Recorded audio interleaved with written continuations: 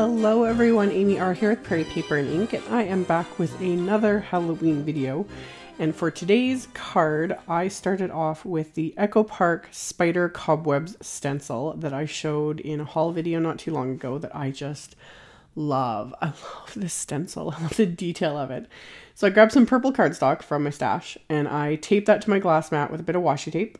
And then I used more washi tape to tape the stencil down over top of this cardstock, just making sure to kind of butt the washi tape like right up to the edges. It makes for a bit of easier cleanup when you do that. And then to cover the stencil, I am using Brutus Monroe's glow-in-the-dark glitter glaze. I had got a bunch of these in a recent order, showed them in a haul video. I had a ton of you asking about these. I, of course, was super excited to use the glow-in-the-dark. And I gotta say, if you've ever used a glitter glaze, generally, you know, they're fairly chunky because of the glitter. You know, they go on just fine. This one is definitely more, I would call it creamy. It was more creamy than I expected. It also goes on much more opaque and but dries clear. I kind of expected it to dry more opaque because it's a glow in the dark. But you saw in the finished card, and you'll see when like this is all dry, it dries a lot clearer than I thought it would. So it goes on like a dream. I washed the stencil immediately. As soon as I was done there applying it, I tried to, you know, apply it in a nice even layer. And then I peeled off the stencil, took the stencil and my tool, my little palette knife to the sink and washed them off because glitter glaze is the worst. Any brand, it's really hard to clean after it's fully dry. So I then set that piece aside to completely dry. And then for my main image here, I'm using the Darcie's Sweet Halloween stamp set. There's, you know, a couple of really cute images in the set, but I wanted to use this little potion bottle. So I'm stamping the bottle onto some Neenah Classic Crest Solar White 80-pound cardstock with Gina K's AMALGAM ink. And I'm just using my Tim Holtz Tonic stamp platform here. It's a travel stamp platform. So I can stamp these multiple times because I was like, oh, this piece of cardstock's big enough. I could probably get 2 or 3 images easily, which I could. So I would just, you know, adjust the paper and then re-stamp the image here. So once I've got it stamped, I am going to color these in with several different Copic markers. And I was kind of inspired by just the purple cardstock I'd started with and the way the glow-in-the-dark paste looked. I was like, why not go with lighter colors? Usually I reach for, you know, much brighter, more intense colors. That's just habit for me, especially at Halloween. You know, really deep orange, bright green, and, you know, really bright purple, etc. But today I was like, why not do more pastel sort of colors? Which is something I don't do often when I'm coloring with Copics. It's just, I don't know, it's not something I do. So I did this time because I thought it would just look, you know, different and something fun. So I have the colors there listed on the screen as I'm using them. Doing my usual go-to of just working darkest to lightest because for me it's faster. It blends faster. I don't have to work as much going back and forth with it. So I did, you know, lighter purples and then these more like minty sort of greens for the greens.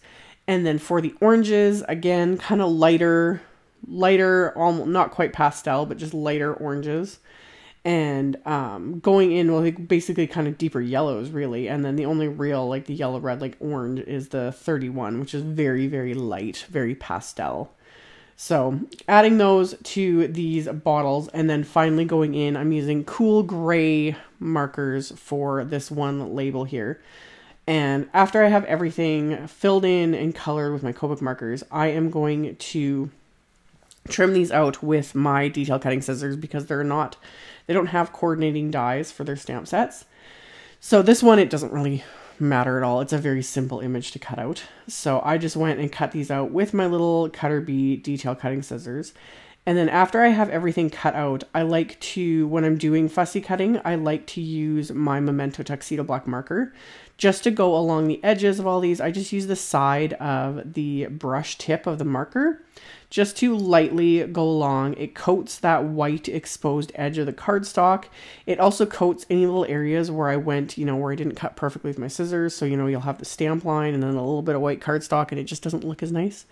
This completely coats that. I highly recommend this marker. This marker is also really great because it is Copic marker friendly.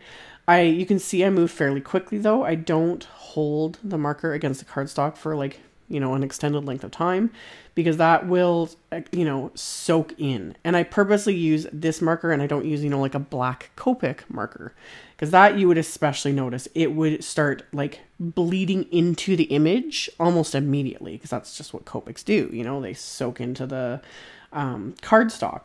So I highly recommend the Memento Tuxedo black marker. I've had that same one for years and it works like a charm. So I edged all those pieces with that marker. And then for my sentiment, I'm using a sentiment from that same set, and was totally in my zone and not looking at my viewfinder, so I didn't realize I was not even on the screen when I did this.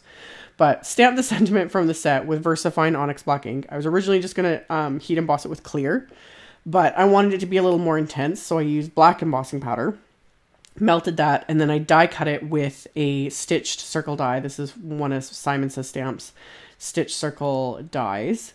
And now you can see the background. It's completely dry. It is much more transparent, very glittery, but much more transparent compared to how it looks when it goes on. So it dries basically transparent, super glittery, and glows like a dream in the dark. Super fun. So I trimmed that down to be about 4 by 5¼ inches. And then to adhere my vellum circle, I just placed the potion bottles kind of around it and backed the bottles with double-sided foam tape, so that they will hold that vellum circle in place without being able to see any adhesive. And then I also used double-sided foam tape on the back of the spiderweb piece before adhering it to my card. And then once I've got that adhered, I wanted to stamp the inside of the card. So I pulled out some oxide inks, some distress oxide inks in colors similar to the Copic colors I use. So I've got Shaded Lilac, Wild Honey, and Twisted Citron distress oxide inks. And I am going to stamp the bottle onto the inside with the oxide inks, just making sure to clean off the stamp between each color so I'm not muddying up my ink pads, let alone the stamp image. So I'm just going to ink up the stamp it on the inside, just kind of more around like the perimeter of the inside of the card, just to leave more space to write a message, although I don't have a problem writing over top of anything stamped with oxide inks after they're dry. I usually use a good gel pen anyway when I'm writing to the recipient on the inside of my cards. But stamped it just nicely around the kind of the outside, inking out the stamp. I'd stamp it, ink it up again, stamp it again, and then I would just wipe off the stamp between colors. And I was also wiping it off my glass mat just using my fingers, just so that I'm not picking up any of that ink and smudging it or getting it anywhere else in the card, because I tend to do that a lot. And then I was kind of brainstorming what I was going to use coming out of the bottles. Because in my head, I was like, there's got to be something coming out of them. So I was going to use, you know, jewels or crystals or whatever. And I remember I have these Studio Katia iridescent bubbles, which I love. Those look like they're glowing on their own. So I kind of sprinkled those throughout. And then I also have these adorable little doodlebug spider sprinkles. You know, they're self-adhesive with their cute little eyes. I've said this in other videos. I hate spiders. I really do. I have like serious phobias when it comes to real spiders. But the exception is Halloween. I like Halloween spiders, fake ones, like paper crafting spiders. Never real ones, never. I don't care what the situation is. I don't like spiders. But at Halloween, I can craft with them and create little, you know, cards and different things. Doesn't bother me at all. But real life is a whole other story. So I sprinkled these little spiders. Funny, they're called sprinkles. Anyway, sprinkled those onto the card as well. I thought those went really well, of course, with that stencil. And then adhered these iridescent bubbles with multi-medium matte adhesive. And then I coated the bottles with Tonic's Nouveau Aqua Shimmer pen. Just the clear one, so it gives them like a bunch of sparkle, which is very subtle until the light hits it, and then it gets like super glittery. And then added a few more bubbles, because why not? And then as a final embellishment, I decided to coat the bottles with Nouveau's Crystal Glaze. So it's just going to give it that nice raised glossy effect. So just added that to all the bottles, and then I set this card aside to dry overnight to make sure that everything was completely dry. With the Crystal Glaze, you can tell for the most part. It's something that I've made myself learn over the years to not touch it. But if anything looks even the tiniest bit cloudy, it's not dry. You want to wait until it is completely clear and glossy, and then you know it's dry. So another little tip is to also squeeze a little bit out on a scrap piece of paper when you're working on a project, and then let that dry beside your project. And then you can touch the scrap piece before you touch anything else. And if it's dry on the scrap piece, it'll be dry on your card. So that finished off my card for today. I will have a link below to my blog post with links to all the supplies used. I also have a huge Halloween giveaway going on my blog, which I will also have linked in my blog post below. So check that out if you're interested. Thank you all so much for watching and subscribing and thumbs upping and commenting on my videos. I really appreciate it. I will see you all very soon in the next one. Bye.